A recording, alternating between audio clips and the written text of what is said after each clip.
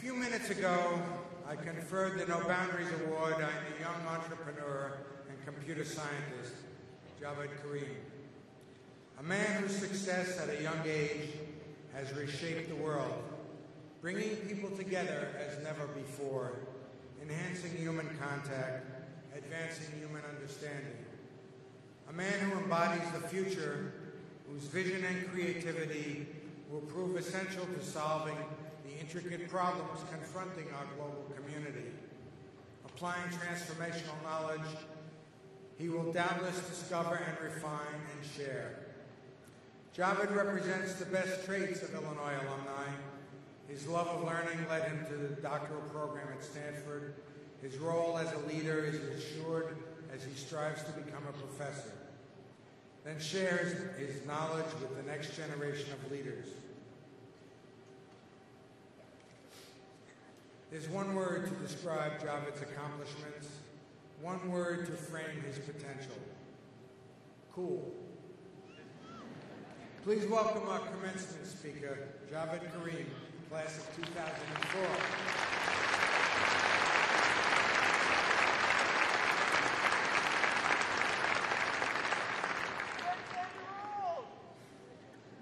Now remember, if I screw this up, don't upload it to YouTube.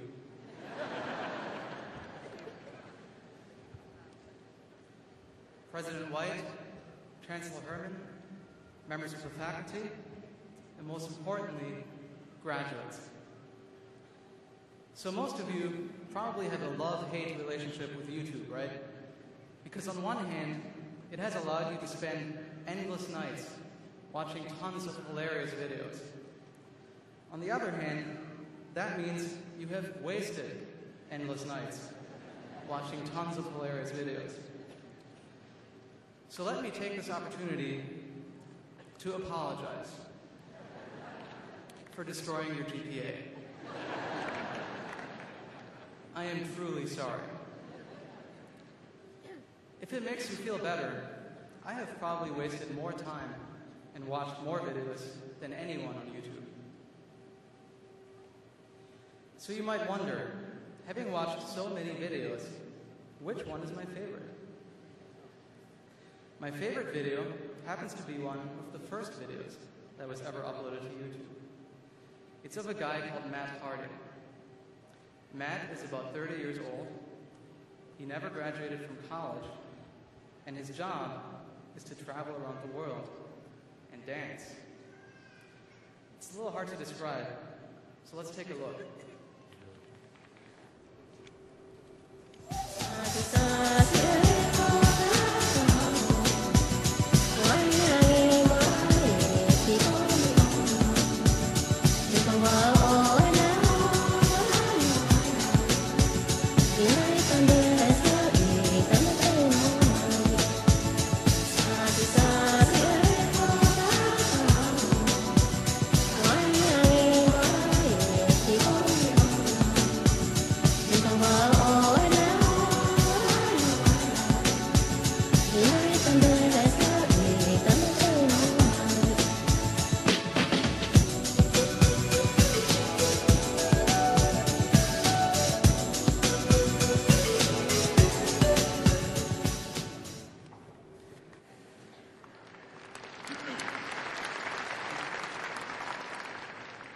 So what's so special about this video?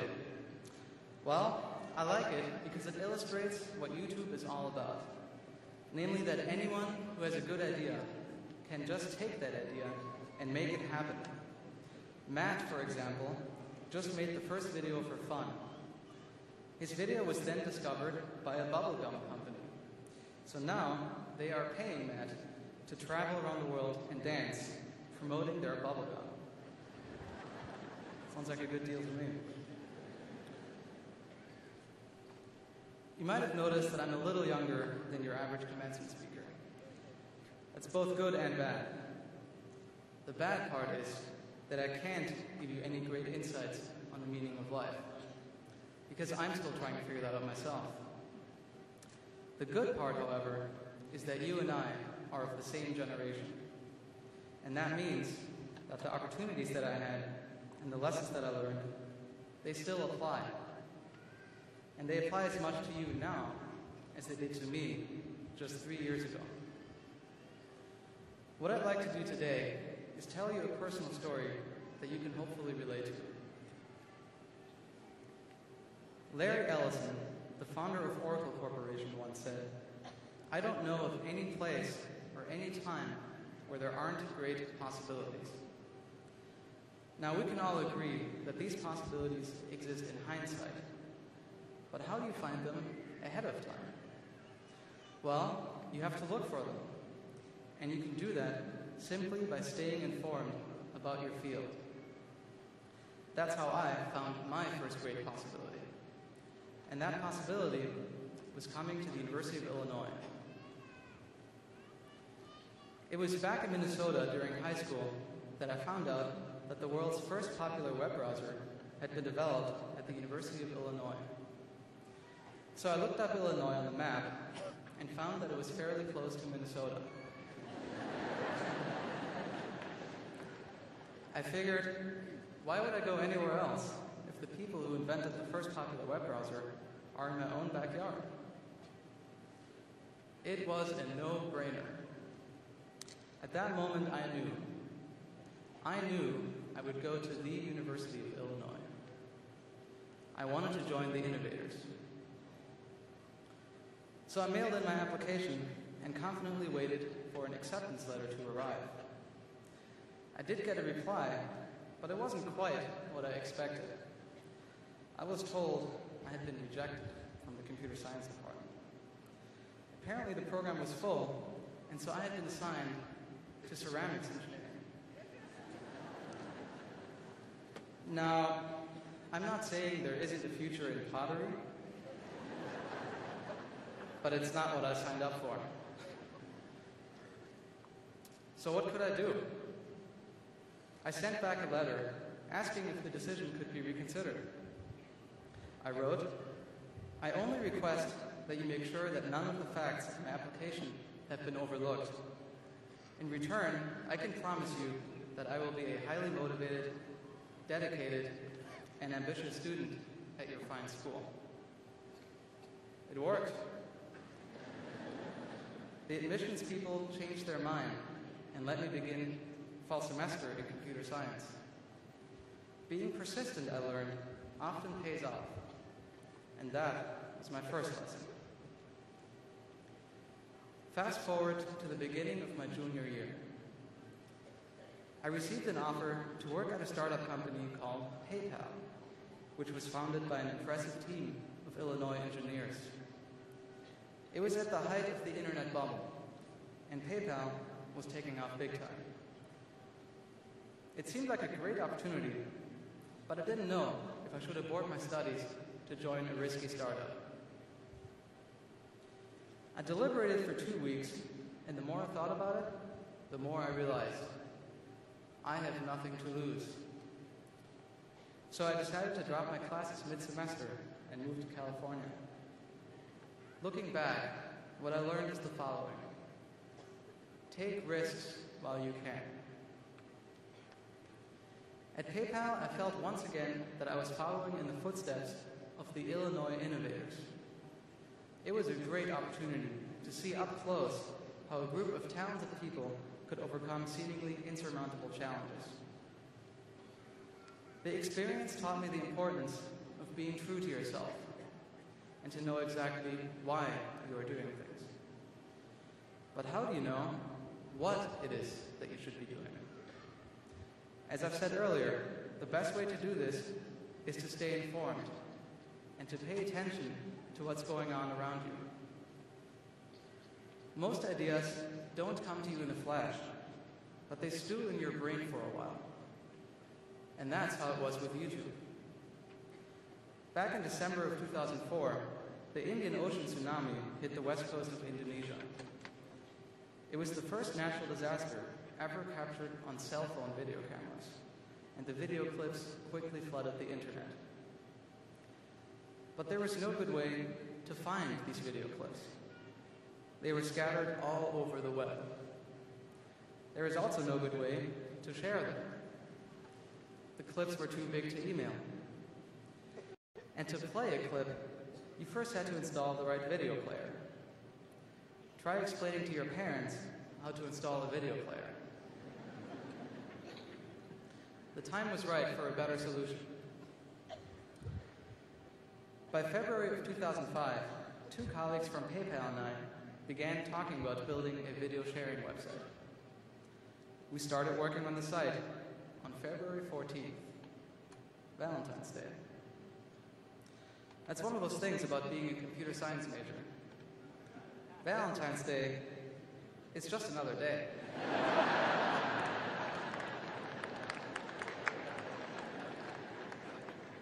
So why not start a new website? Just 2 months later, on April 23rd, YouTube.com went live for the first time. It was hosted on a single web server, rented for $100 a month. What I learned over the next 2 years can all be summarized in 2 words. Stay flexible. Most people assume that YouTube was an immediate success, but that's not the whole story. In the beginning, we found that very few people came to our website. The product was so primitive that you couldn't even choose which videos you wanted to watch. Instead, the website picked the videos for you, randomly. And because there were so few videos, they were the same ones over and over again. We didn't even know how to describe our new product. To generate interest, we just said it was a new kind of dating site. Because let's face it, the one thing the internet needs more of is another dating site. We even had a slogan for it. Tune in, hook up.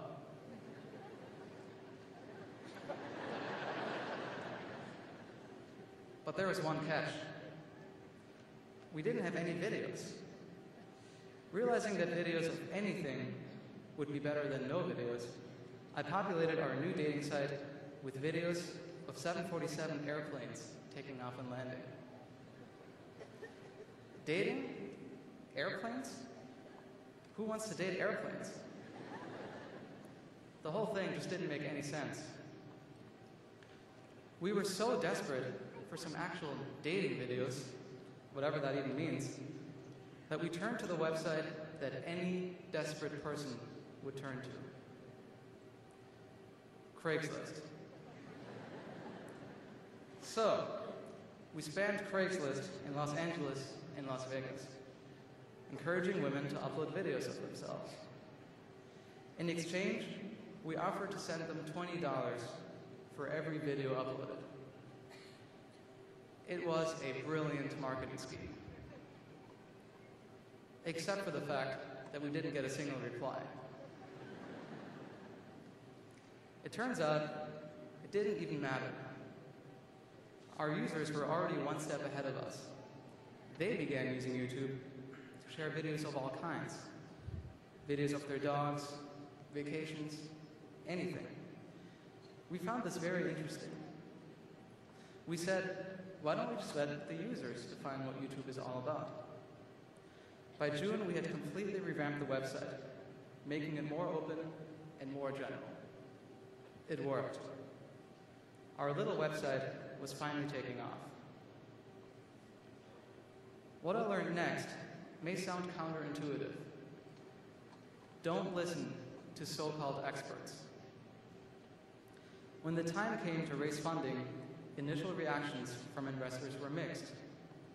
Some of them called the website cute, but they questioned its long-term value. They told us, get advice from experts on what to do with your website. That's when we realized that there were no experts. Because after all, if those experts really existed, how come they hadn't built this product? We realized that we were now the experts, and it was up to us to figure out how to proceed. Within 18 months, YouTube had a far greater impact than anyone, including us, could have predicted. People often ask me, what do I take away from this phenomenon? To me, it just shows that there are talented people everywhere. I think Time magazine put it best when they chose you as the 2006 Person of the Year. As you leave this hall, remember that the world is waiting on you to create the next big opportunities. Given where you are today, you have already shown that you are well on your way. But before you leave, remember Dancing Matt from the video I showed you? He just returned from Africa, and he has a message for you.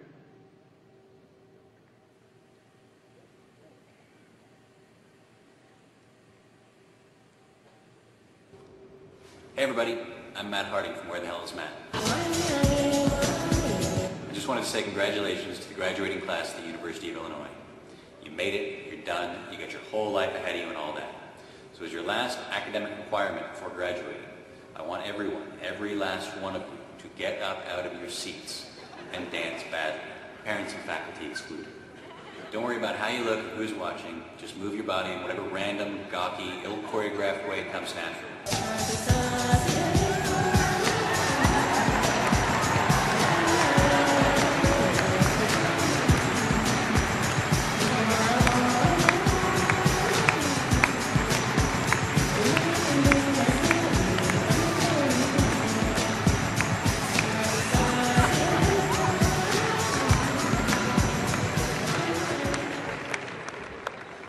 Okay, that's enough. Please stop dancing now.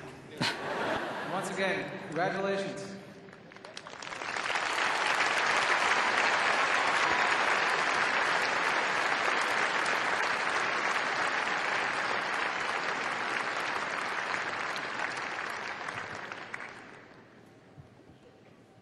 Thank you, Javed. That was absolutely wonderful.